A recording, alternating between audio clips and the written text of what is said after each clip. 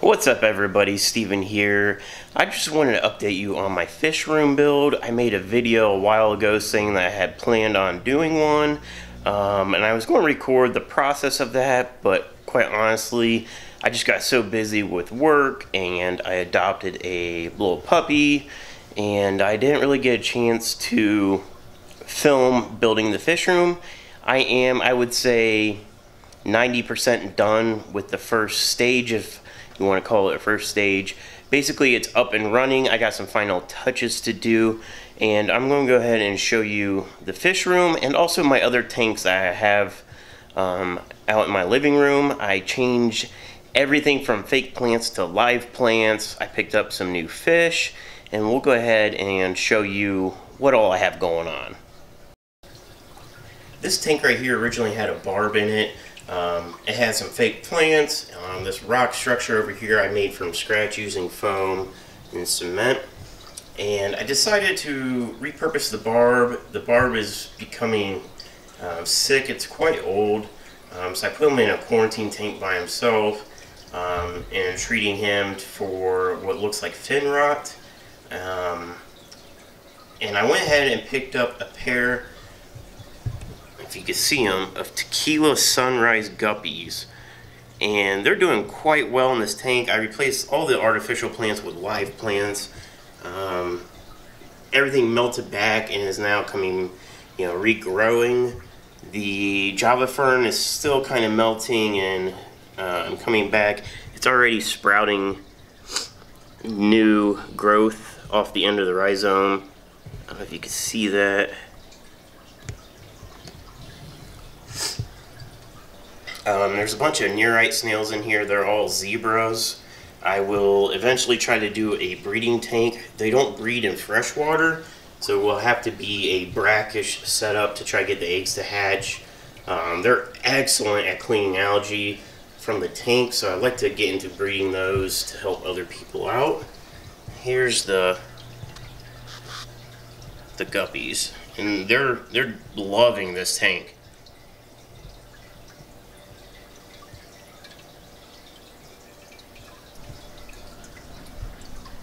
Now up here I'm doing a sweet potato plant.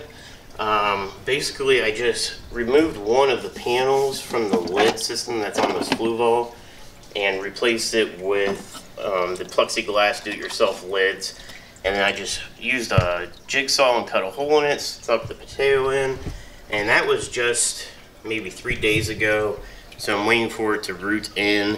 Eventually it'll fully root and it'll start taking over this side of the tank, and that'll make great hiding spots for some guppy fry, so that way I don't have to worry about pulling the fry out and parents messing with them. This is my 75-gallon tank. It's got 2 electric blue Acaras in it and 2 blue polar convicts. They get along perfectly well with each other. I never see them chase each other. They feed together. Absolutely no issues at all. And they just look great together. The tank is my first display tank. I originally made this wall. This is also custom done. I did. It's foam board with cement on it, and it has a sand waterfall feature that is not currently running. The tank also has nearite snails in it. I put some pots in there recently just to give the fish somewhere to hide, and they don't really like it at all. I don't ever see them go in there.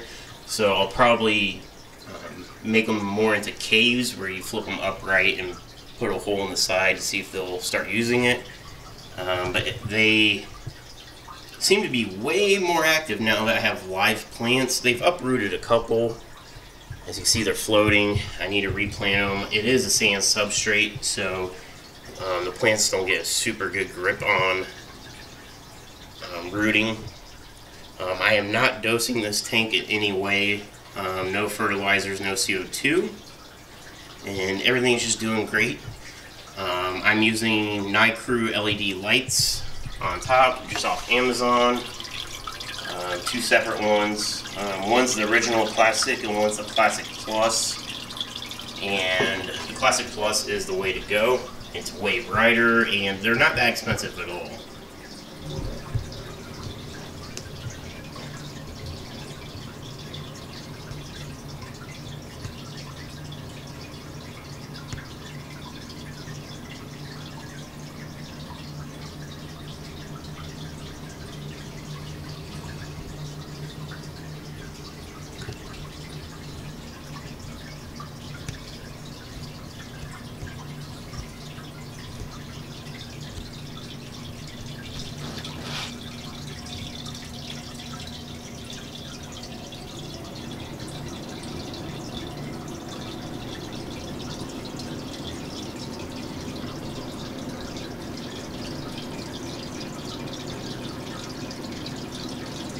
So on the guppy tank, I am dosing CO2. This is a homemade setup.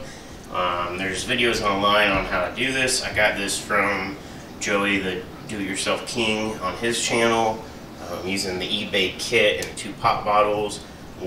Basically one bottle has water and baking soda, the other has water and citric acid.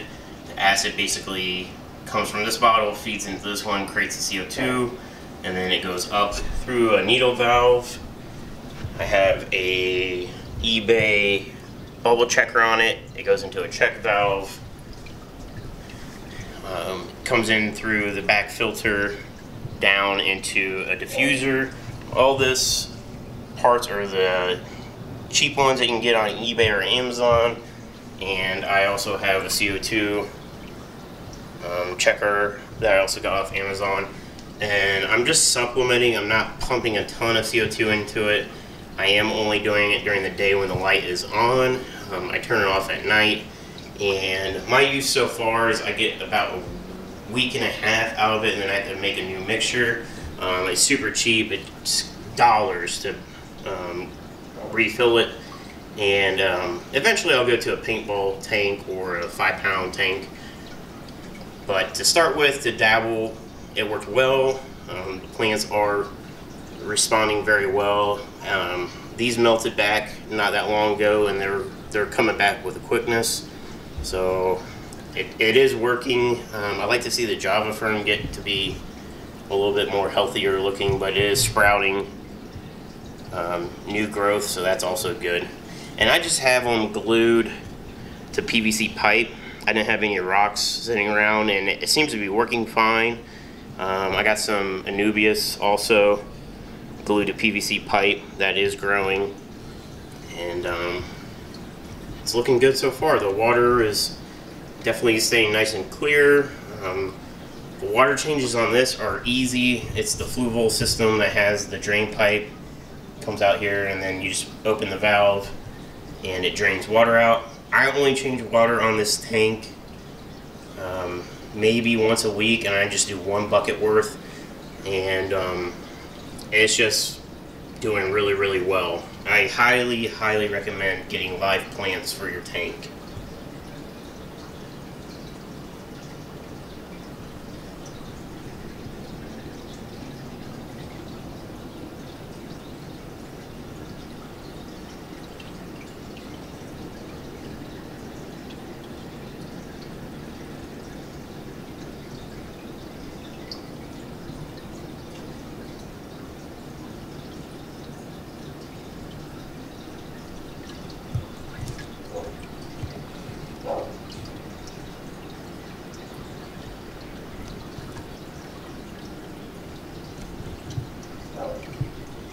Alright, now that you've seen some of my main tanks, I'm not going to get into my saltwater tank right now. It's doing fine. I haven't had any casualties. My red-legged hermit crabs are doing great. My Watchman gobies doing great. My clownfish are doing great. And I did add one of my freshwater nearite snails to it. I actually added 2. One did not make it. The other one's doing great. I'm working on converting freshwater neorites to saltwater, so that way they can breed and the eggs will hatch, and then I'll have more neorites. And then basically just doing a project testing if I can convert them to saltwater, let them breed, and then convert them back to freshwater to use in my other tanks. And so far the project is 1 for 2. So I'll just leave that at that. That's going to be a whole nother video if I get it to work. And unless I test it and try it, I won't know if it works or not. So we'll see how it turns out. And let's go ahead and go into the fish room. Alright, we're in the lodging room. I apologize, it's a mess. I've been building piping and racks and plumbing, and it's just, I got tools everywhere and stuff's a mess. So I'll just go ahead and get that out of the way. On my dryer, I got PVC fittings, my drill, PVC cutters, all that stuff. And let's show you what I've come up with so far. And like I said, it is a mess, so be prepared.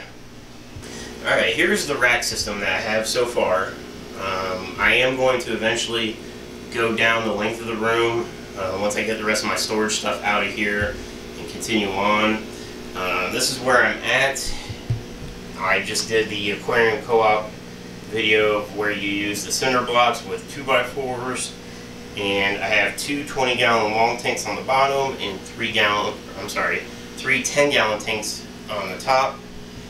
Originally I was going to put tanks up there and decided I was going to use that for my water storage. Over here I just have some self-adhesive hooks I got from the dollar store just to hang up some items. Filter wrench for my water filtration system, a small net, some airline tubing, and I got more of those hooks so I can add on. This is my quarantine tank. This is the barb that is not doing so well. Right now he's in a saltwater bath. I'm going to do that for a week to see what's going on. It's definitely helping him, but he's in bad shape.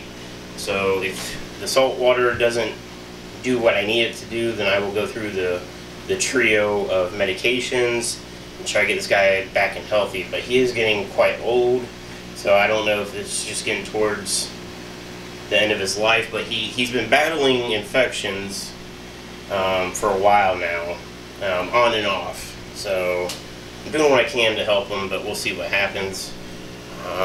Thermometer, digital, just to see the temp of the room. The temperature is 77 degrees.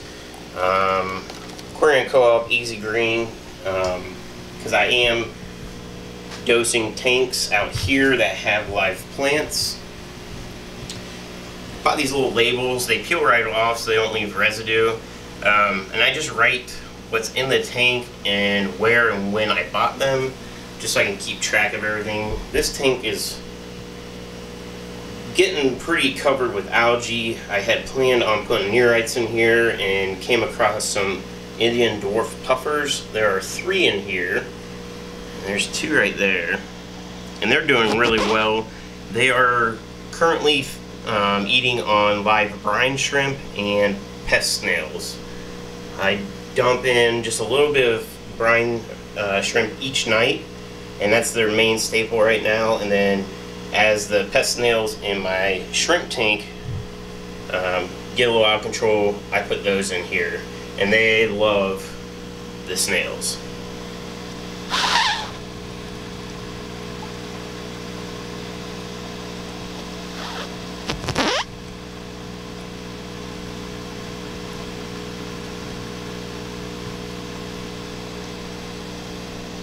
So all my tanks out here are running Matten filters.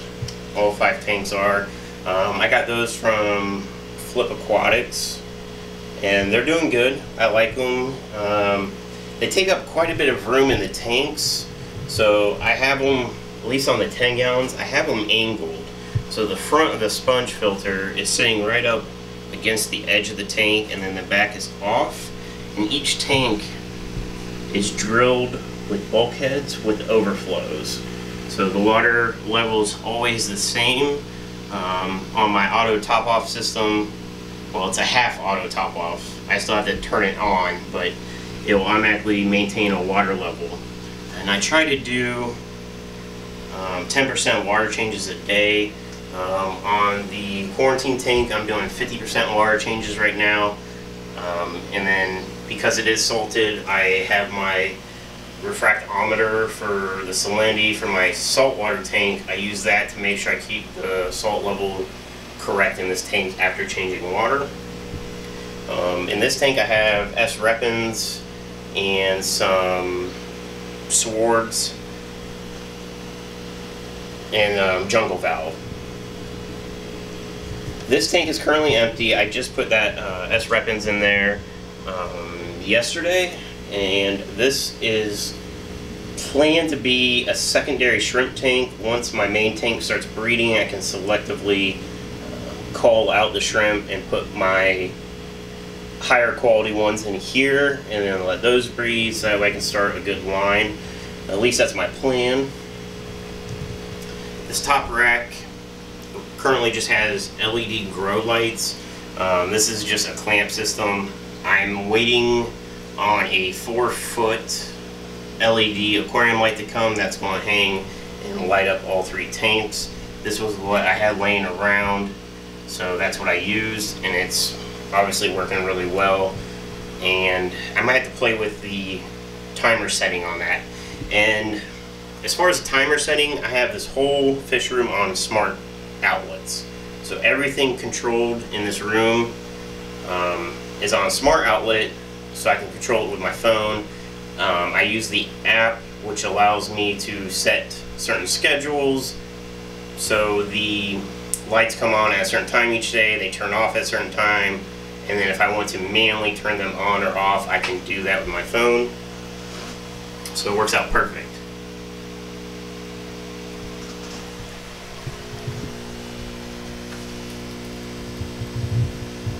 So this tank, this 20-gallon long, which doesn't look like much, it has ghost shrimp in there, which won't be nearly impossible to catch on camera with the glare. And then I have some 4 albino bristlenose plecos, and they hide during the day. There's a couple. Well, he popped out a little bit. And there's 4 in here. I picked them up from the local swap meet.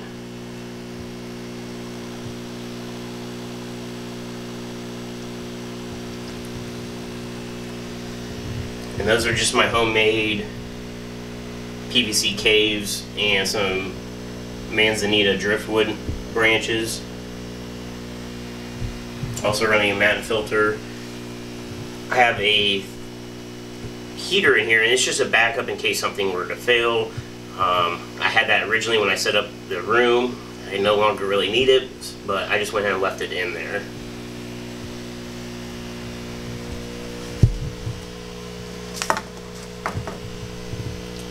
Now this tank has come a long way. This is the red cherry shrimp tank. It has the jungle valve, and there is 2 Java ferns in there. This one over here is doing really well. It's sprouting new growth, and it's hard to see, but there's one back behind the rocks. This is just lava rock. I bought from Menards. You get a big bag of it. In fact, there's still a ton left in there. And there's 20, I believe 26 red cherry shrimp in here. They're from Flip Aquatics.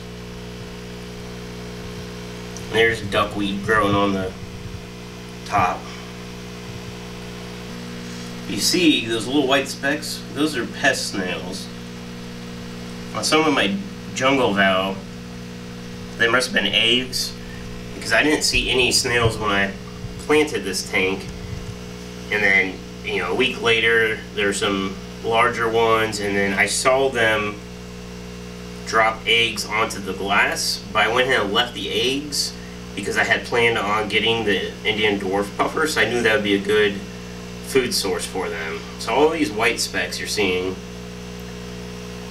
are either snails and or eggs. But the shrimp love the matte filters. They love grazing on them. And there is some challah wood in there.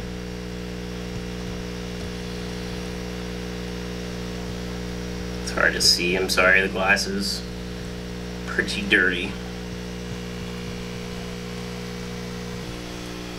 Okay, my lids are the custom double wall greenhouse lids. There's various videos online that you can see how to make them. I bought a 4-foot by 8-foot sheet, and I've done the 5 lids in here. I have an extra lid right there I made at the same time, and I probably have probably around half the sheet left. I mean, it's just great. Don't buy glass, honestly, because you can just make these.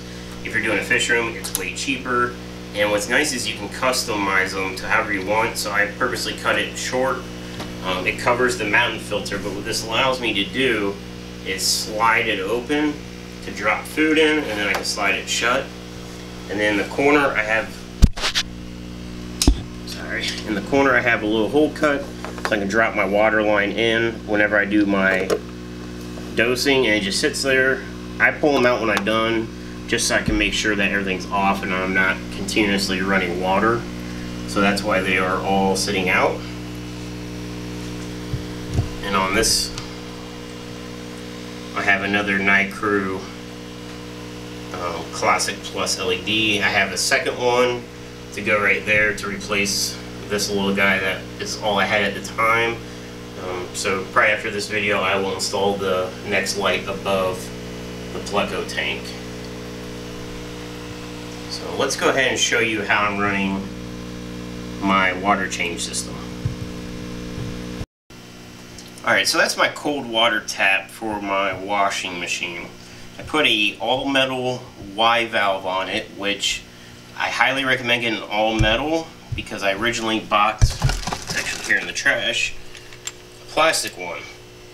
And this worked, except for it was leaking just a little bit, and as I tightened down the hose, this metal started turning into this plastic and then caused a leak in the actual housing itself. So this would work perfect for its intended use of being outside using garden hoses, but in my fish room it just wasn't strong enough. So I picked up this all metal one. So the water comes into my laundry room, one line splits to my washer, the other one splits to this 3/4 inch hose.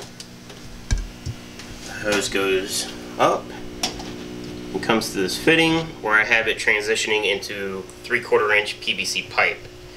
This pipe runs along the wall.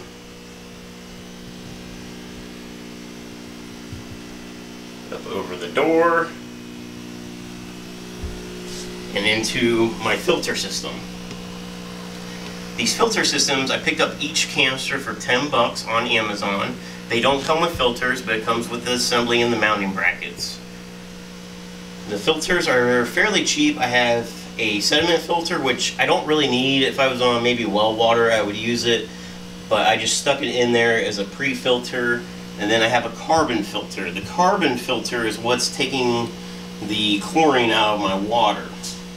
So when I flip the lever on the wall, the water starts flowing through and then comes and goes into my 55-gallon barrel. So on this side, the filter's over there. Comes in, I have a valve there just to be able to turn it off if I want to. Comes in and then just basically dumps it into the barrel. You can see the water line. It's right here. And the reason I'm doing this is I don't want to use hot water to bring the temperature of the water up, because right now, being in the winter, the water is actually coming out of the faucet at like 44 degrees. It's too cold to put into the aquariums. So I'm using this barrel system to basically heat the water up off of the room temperature to match the tanks.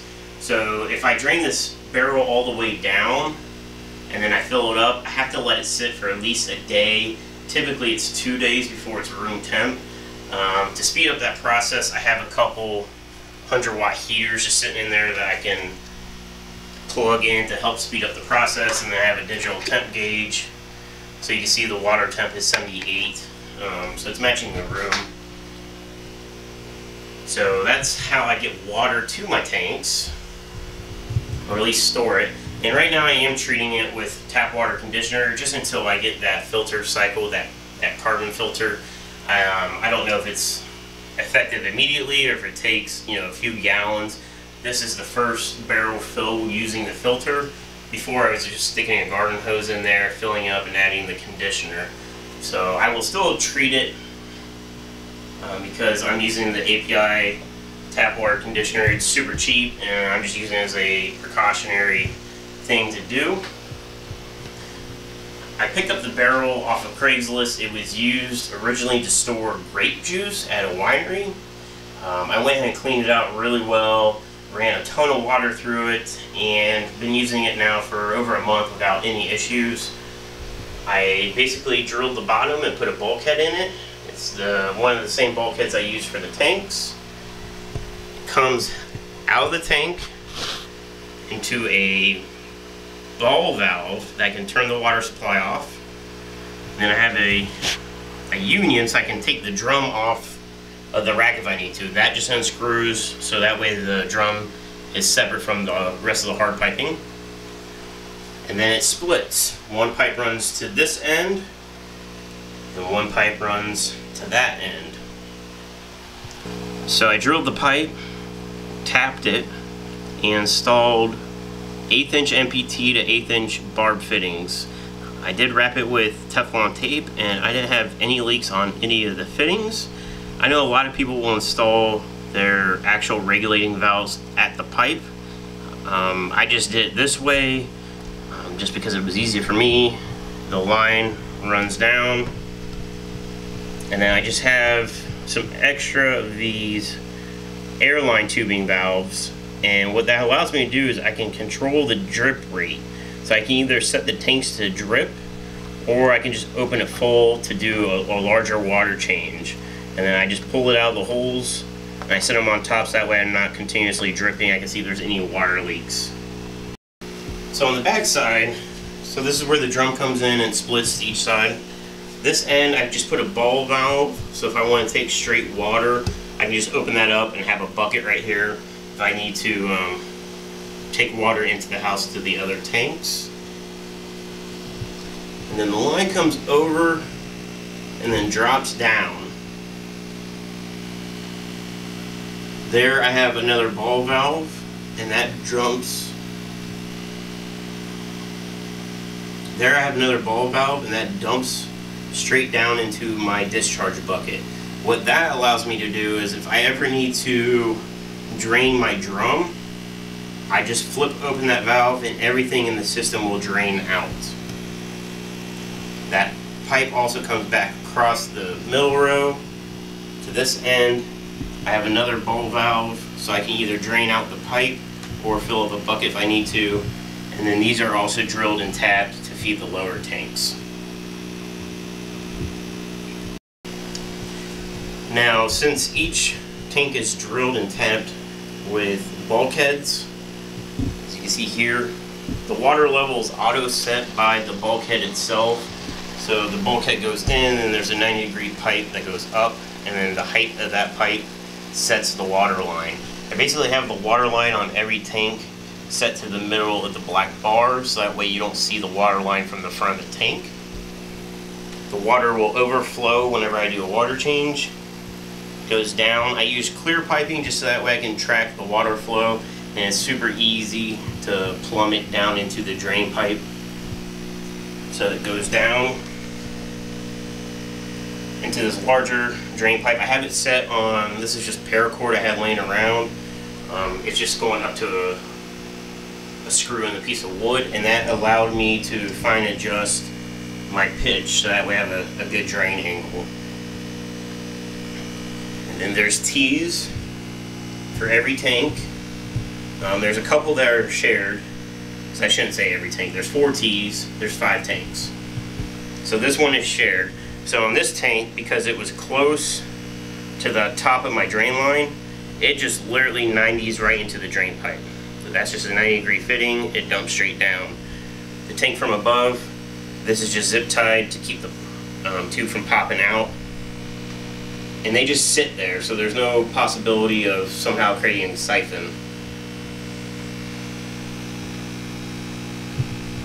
And then this all travels down and then dumps into that bucket.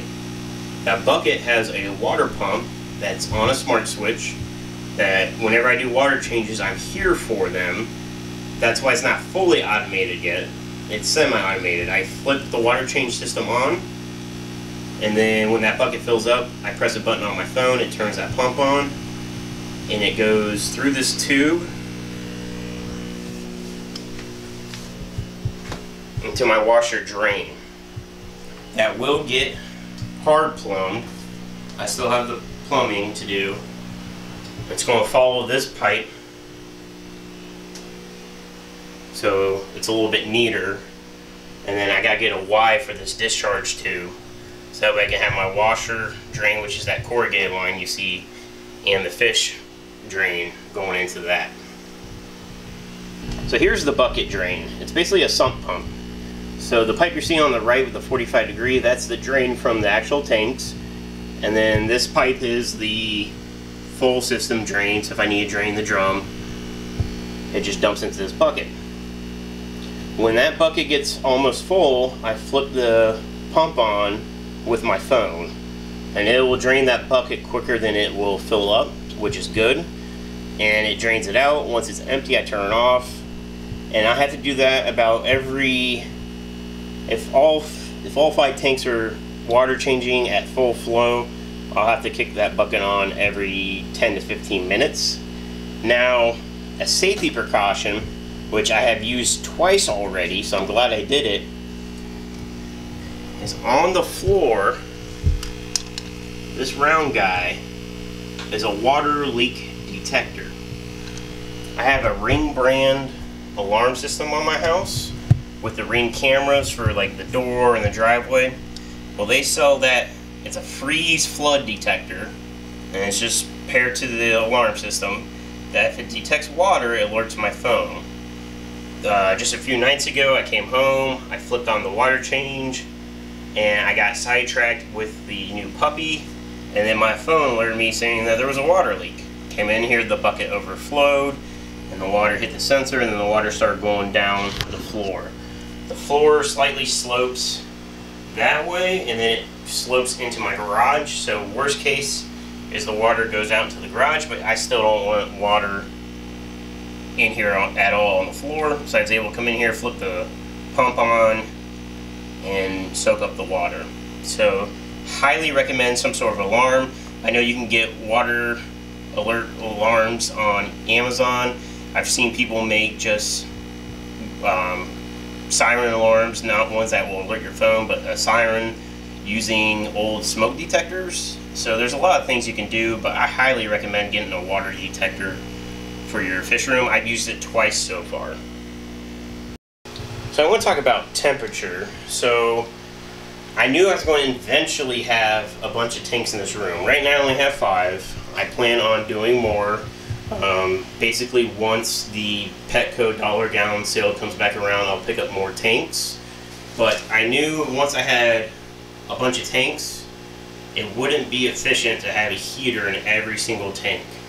So I decided to heat this room, and the way I'm doing that is I just have a space heater.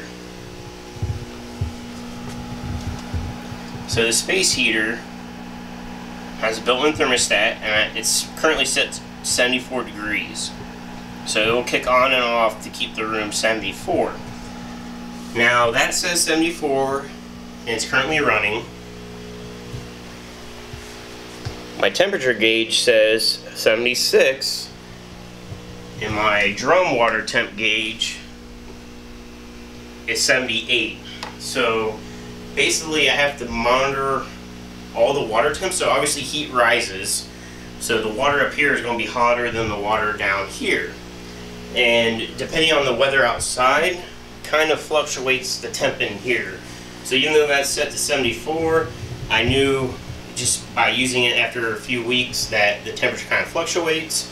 So 74 keeps the air in the middle rack at 76, and then I use a TDS meter that has a temperature gauge, temperature probe, and I check each water every couple of days until I got it set correctly to where I wanted it. And it's working out well.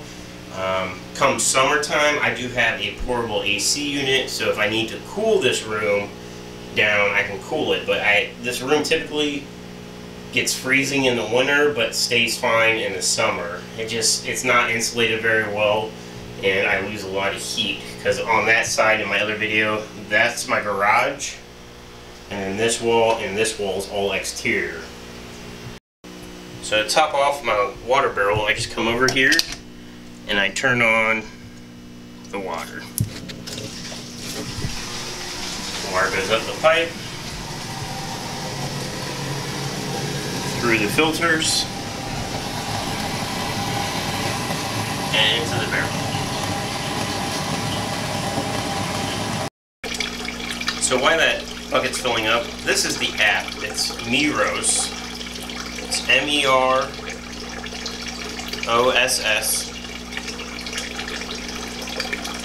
And basically you get a smart outlet, and I will show you what those are. There's one right there. Plugs in your outlet, and then wherever you want to control with your phone, you just plug into it. That outlet connects to your Wi-Fi, and you're done. I got a 4-pack. I think it was 35 or 40 bucks. Basically less than 10 bucks an outlet. And the way I have it set up is I have the 4 outlets. So one controls, it says shrimp lights. Basically that's all the lights. So if I want to turn the lights off, they're on a timer, which you set up through the app. You just hit the button and they turn off, and it's instant. There's no waiting. And then the same thing, I have it set up, focus. So my 75-gallon lights are on a switch, so they're on basically an auto timer. The salt pump on my salt tank, I have a power head. It's just, I named it salt pump. So that kicks on once an hour just for a few minutes to help give some extra, basically, current through the tank. And then there's the sump pump. So right now I just manually drain it.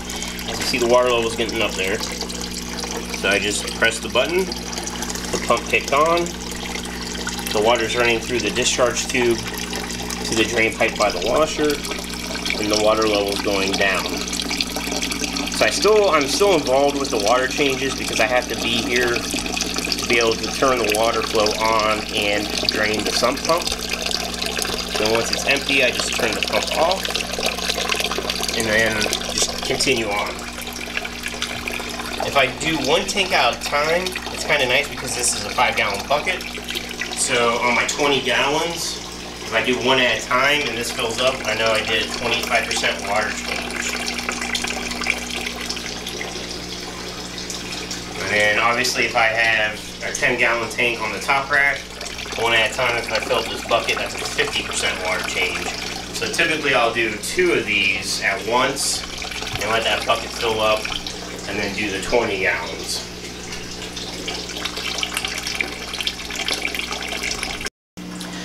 So my goal for the tank room, the fish room, is to eventually have another rack system going further down, and I kind of want to do 20 longs instead of being lengthwise like how I have my current rack set up. I want them on basically their sides, so you're looking down the length of the tank.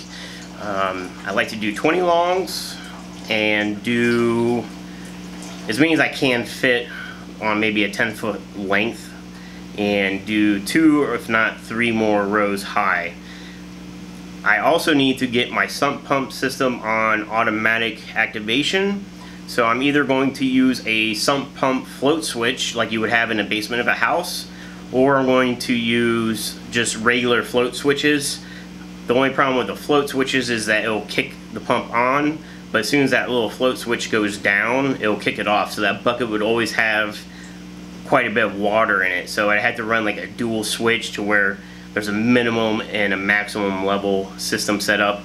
The sump pump switch would be the easiest, and so I'm just trying to find one that's not overly huge, that's made to be in a sump well, that will fit in my 5-gallon bucket, because I really need that fully automatic with no user input from me, so that way if any of my drip lines spring a leak somehow and it starts dumping water into that bucket and I'm not home, that it will start emptying it on its own.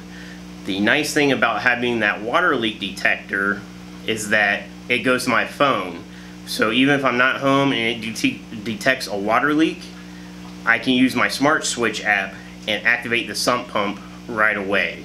So that way if it is leaking into that bucket and the bucket's overflowing, I can at least kick it on. And I know it takes it at least 10 minutes to fill up, so I can basically cycle that pump on for 60 seconds, wait 10 minutes, cycle it on for 60 seconds, because it takes about 60 seconds to drain that bucket completely empty if it's got maximum water flow coming into it.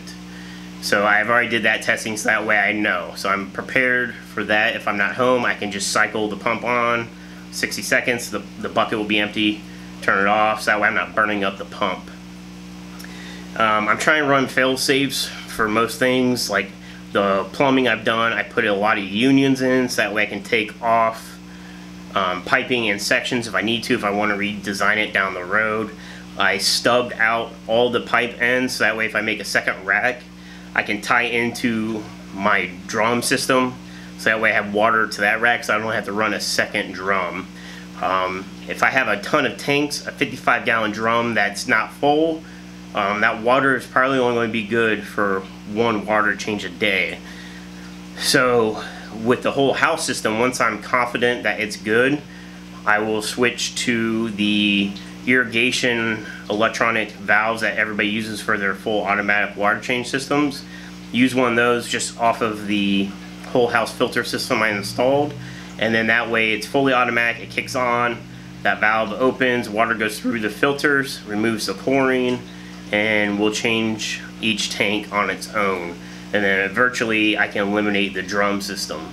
The drum system, I would say probably around $100 in it. The drum was 10 bucks, but all the piping added up. Like you don't realize fittings. What I can recommend is, first of all, you should always have a PVC cutter tool. I've said it before in my videos. Buy yourself one. If you're using a hacksaw to cut pipe, stop. Get yourself a PVC cutter. You can cut a pipe in seconds, and it's clean. It'll save so much headache. Just buy one. But the fittings add up. So the primer, I've done, there's probably 100 joints, and I have a ton of the primer left.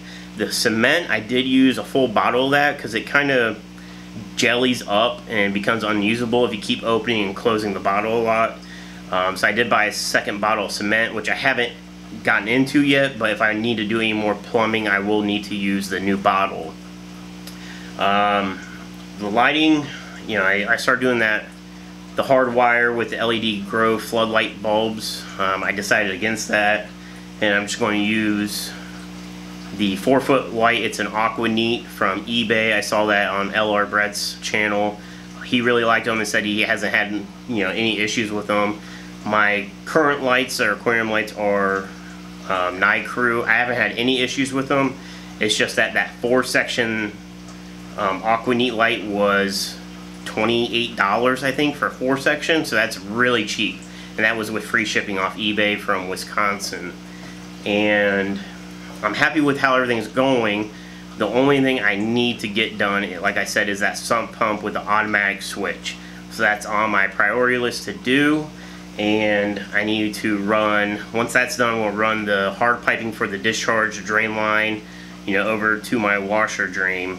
So that way I don't have that flexible tube on the floor, just so clean it up a bit. And right now I'm swapping between my drain line for the fish tanks and my drain line for my washer. Luckily I don't have to do clothing or any laundry often, so I just leave it out and I leave my drain line in for the fish tanks, and then I swap them when I need to do laundry. So first, recap, float switch for the sump pump. Second will be hard discharge line to the drain. And then third, I need to finish cleaning out this storage room. I want to get everything out of here so that way I can continue building my fish racks and get more tanks.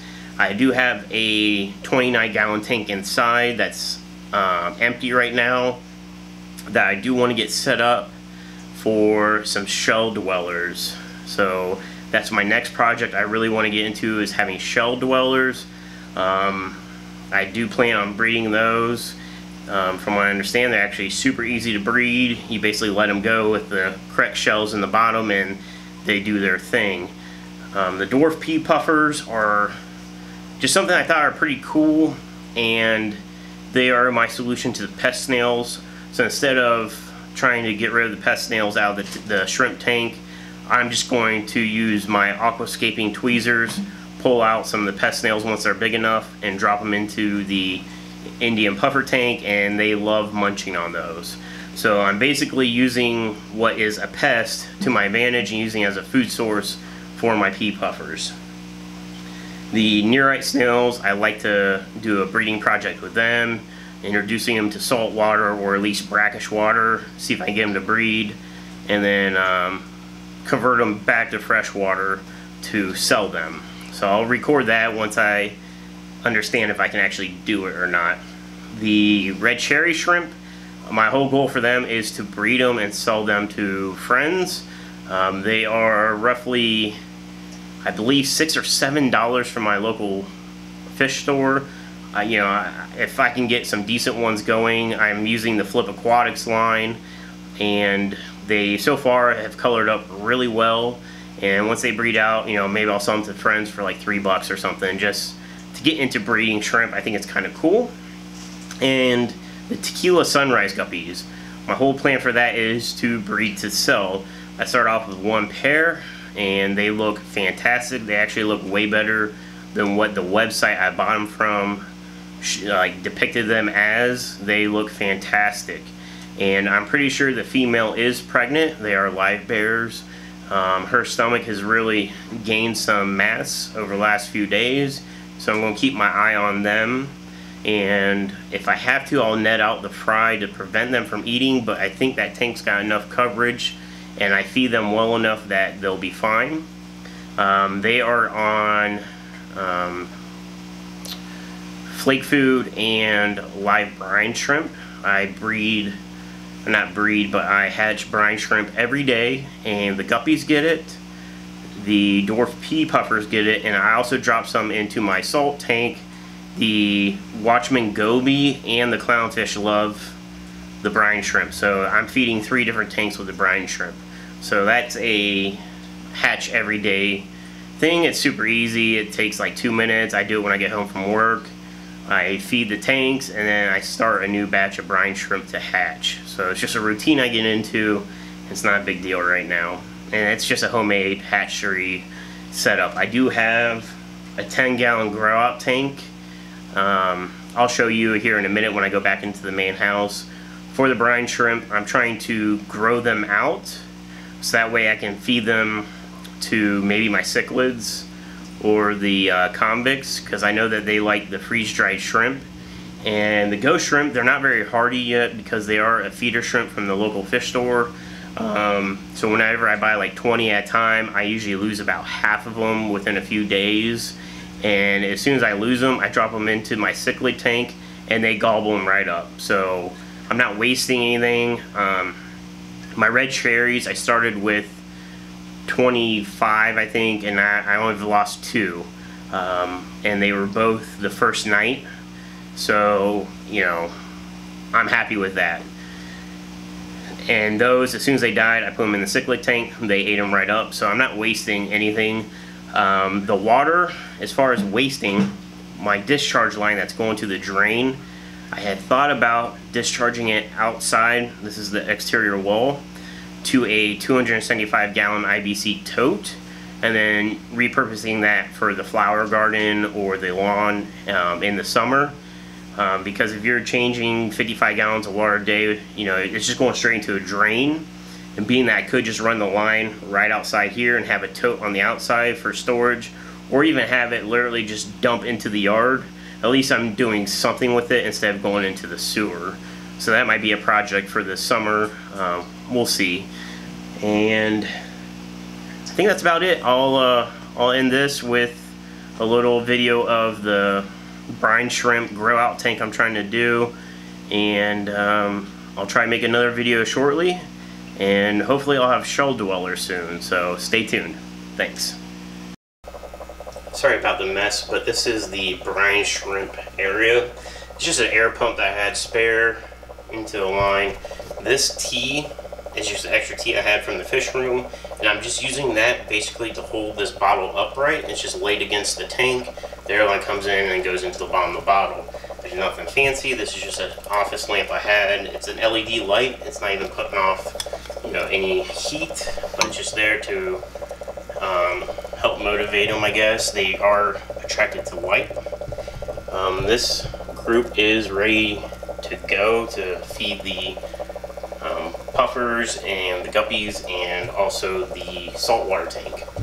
I originally started off with some sponge filters. There's 2 in there. Sorry that there's old eggshells. It just needs cleaned out. So basically what I do is I hatch them daily. I feed the tanks, and then what's left over I just dump into this 10-gallon tank. And I just started that this week.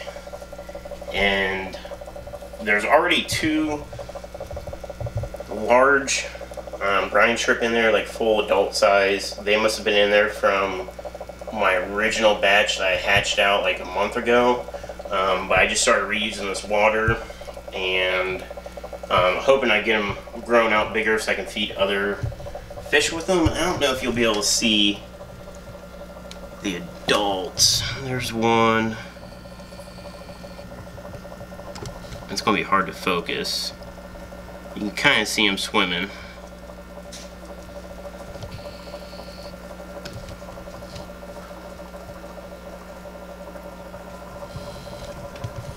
And then all the new stuff that's hatched is always by the light, which is also hard to see with this, but